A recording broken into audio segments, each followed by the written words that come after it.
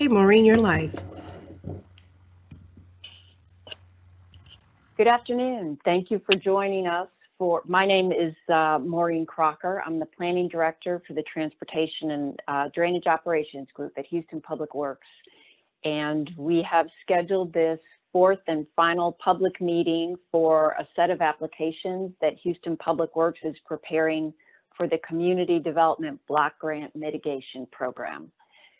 I have a short PowerPoint here that we will use as the basis for our presentation. And then at the end of the presentation, we welcome your questions. So please hold your questions until the end of the presentation.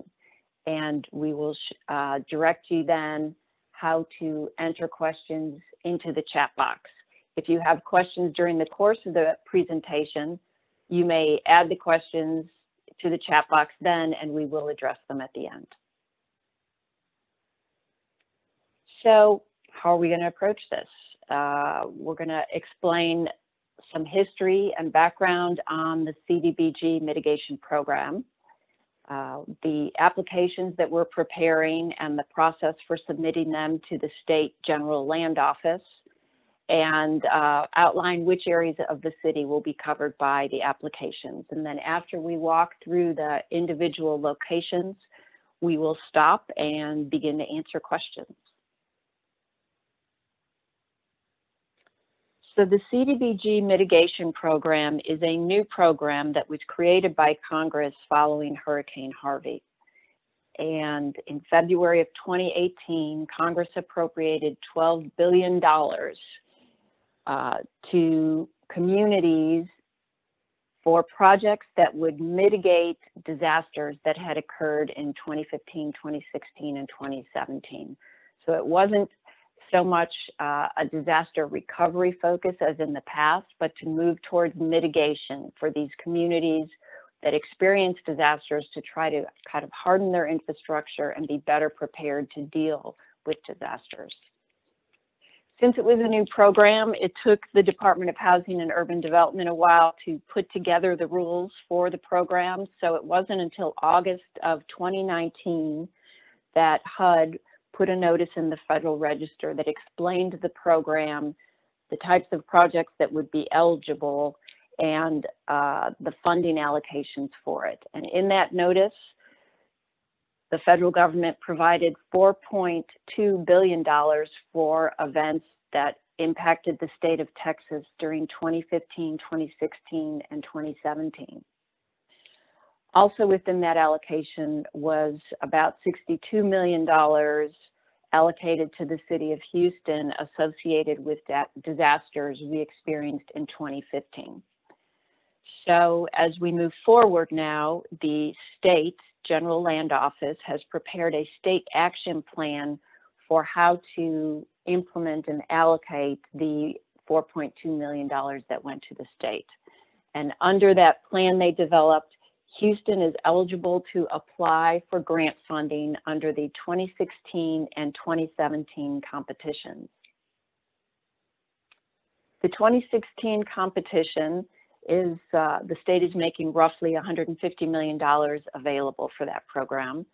And it has authorized eligible entities such as the City of Houston to submit up to 2 applications. And each of those applications can request up to $10 million. The 2017 competition that the GLO has established has significantly more money in it, $2 billion. And under that program, eligible entities like the City of Houston can submit 3 applications, each of those requesting up to $100 million each. And in addition, eligible entities can partner with another entity and submit up to 3 more applications, each of those totaling $100 million each also. So the City of Houston is preparing 2 applications under the 2016 program, and it is preparing 6 under the 2017 program, the maximum for which we are eligible. The Texas General Land Office has established a set of criteria by which they will rank the applications received. This table shows a list of those applications and the maximum number of points that can be or that will be allocated for each.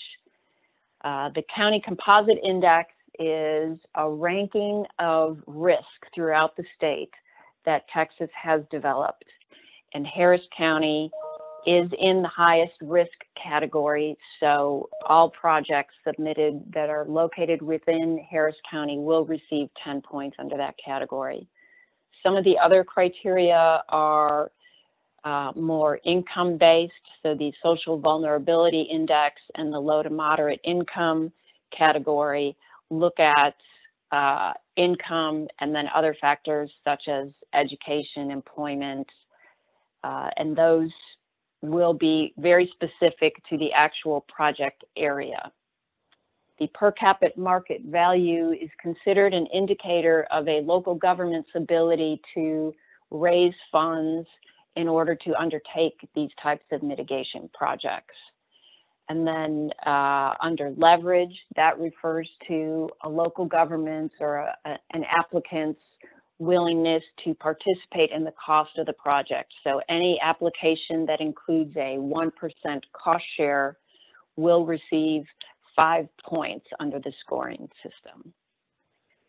The state is also looking for communities that have taken positive steps towards mitigation, and they are allocating additional points for that. And within the city of Houston, we've been pretty proactive, particularly lately.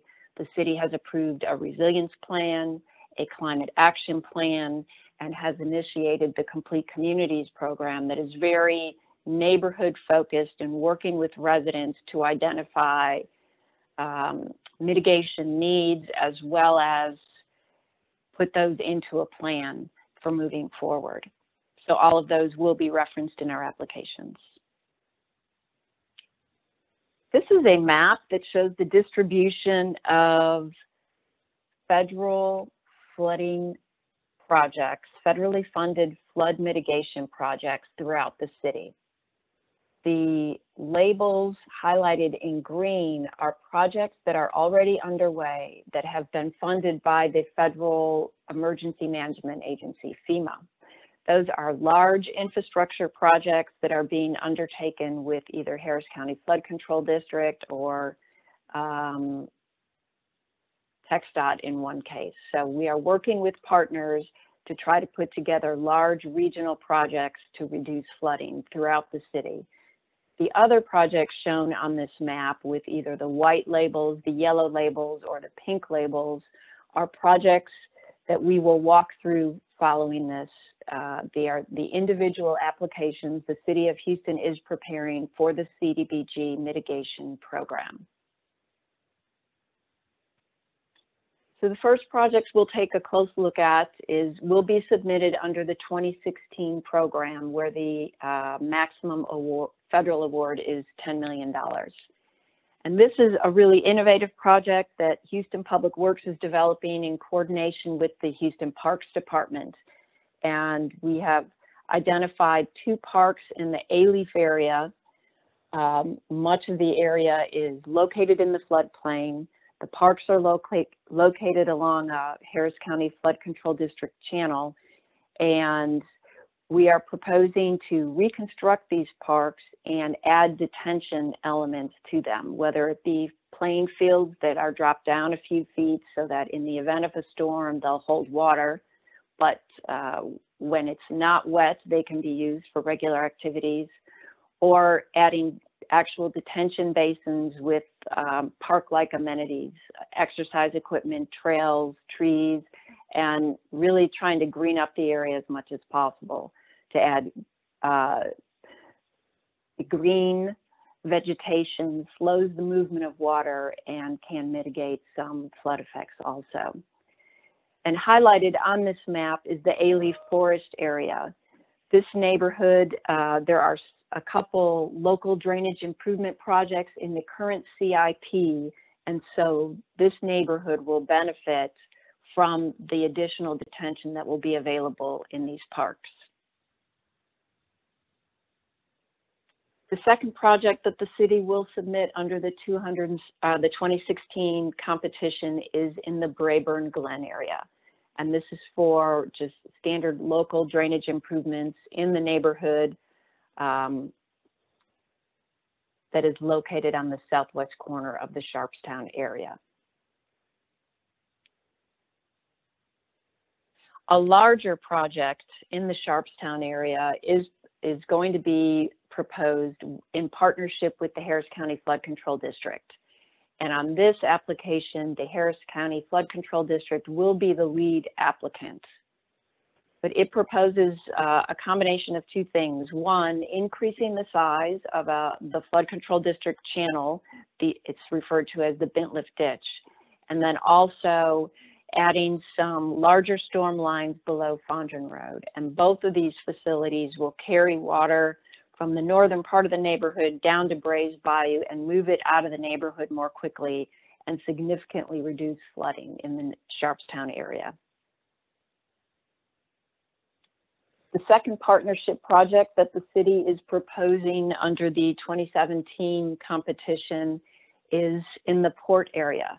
And this partnership is with Port Houston and the Buffalo Bayou Partnership.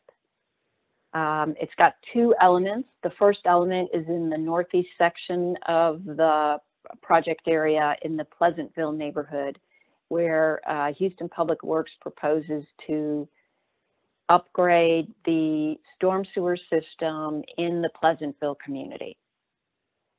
And then with that, we will construct a detention pond to hold some of the water during extreme events. And we are working with Port Houston to use some Port Houston property for that detention pond.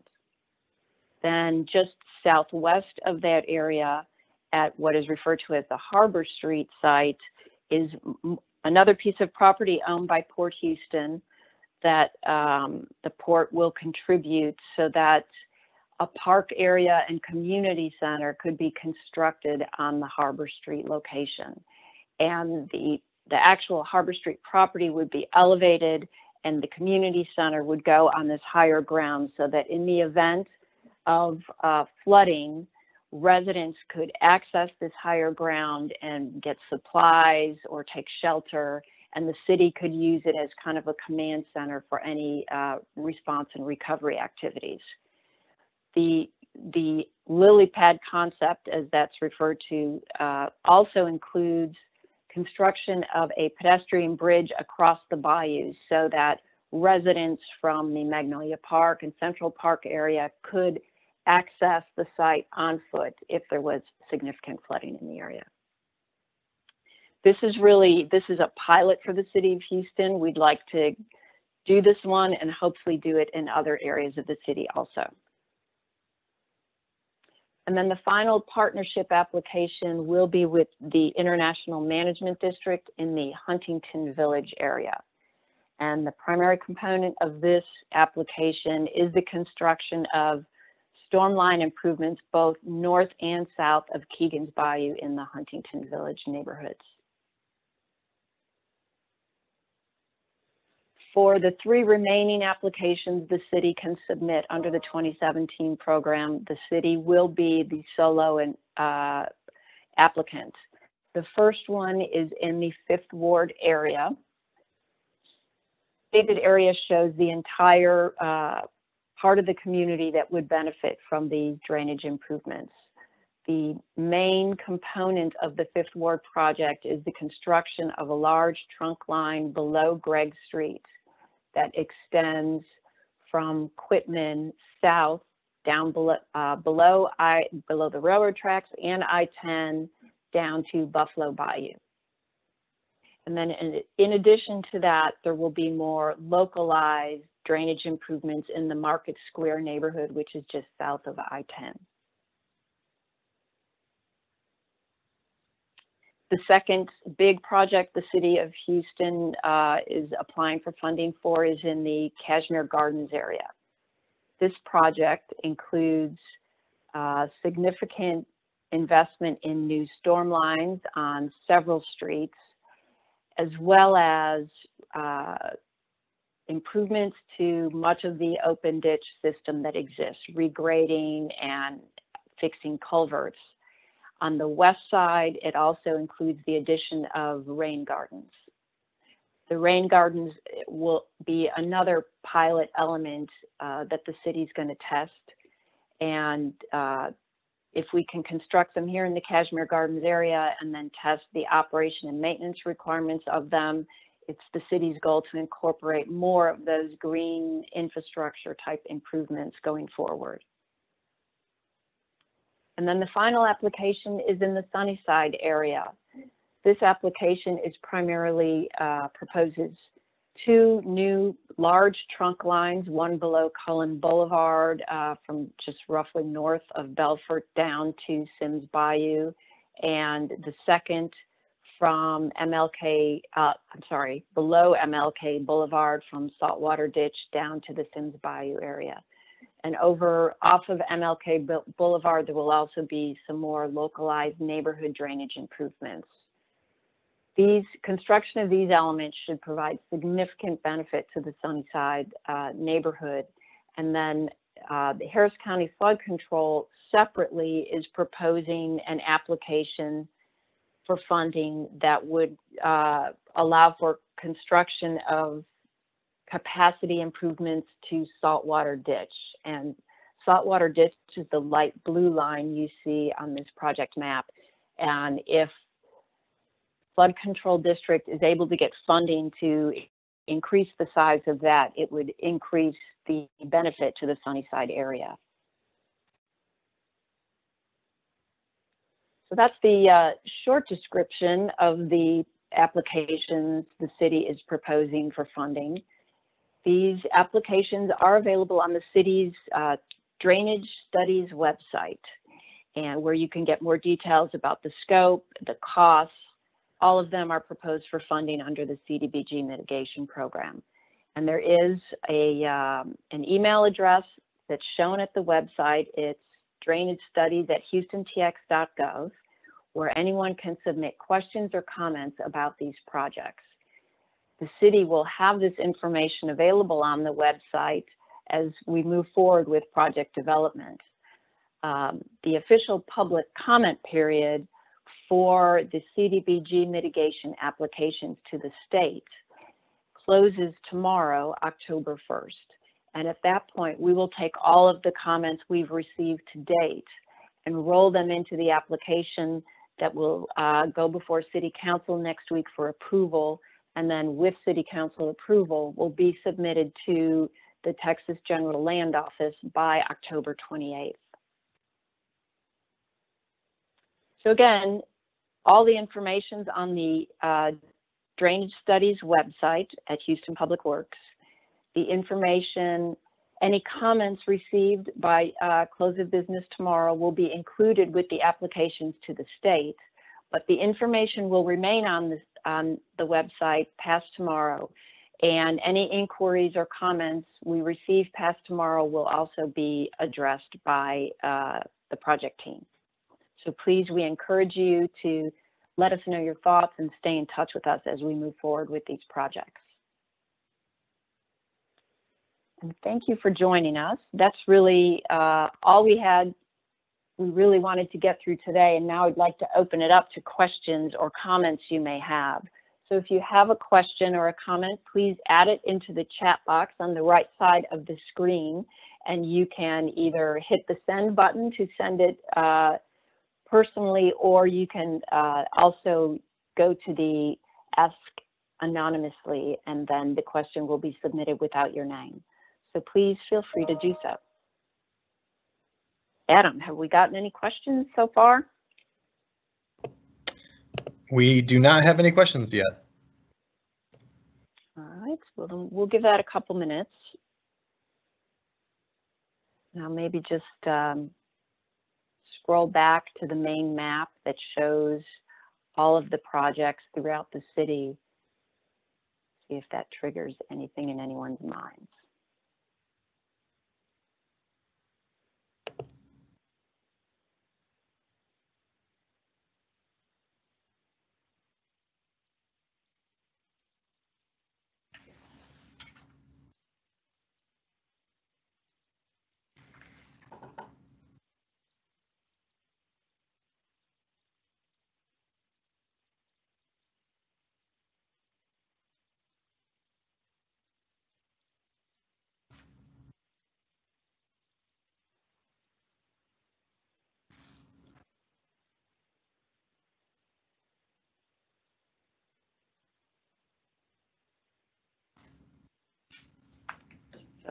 Adam, I'll make, I guess, another request to see if there's anything coming in. Does it look like we're getting any questions? No, we're not getting any questions yet. All right. I think then what we will do is, you know, as we stated in the presentation, this information will remain on the website. We will respond to any questions that come in through the email address, drainagestudies@houstontx.gov, and encourage people to please share their thoughts with us on that. And unless any other questions have come in, Adam, I think we can call this to a close. Well, actually, I have a question. Maybe this would help some of the attendees. What's the timeline? So the public comment period runs through tomorrow. What's the rest of the timeline for these applications?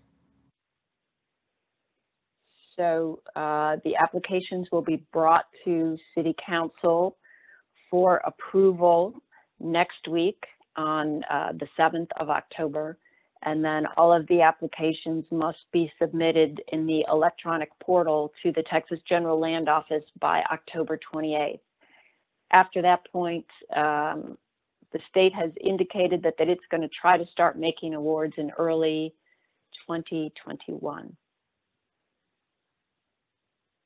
So if funding is awarded to these projects, we can move them forward into design and construction as soon as we have an agreement with the state. That would happen probably sometime the second or third quarter of next year.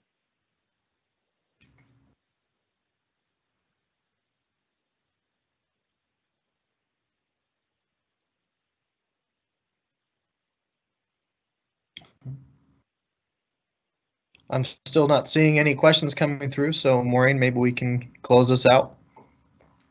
All right, I think we should do that. Thank you to all that joined us. And again, please do not hesitate to reach out via the email address with either questions or comments.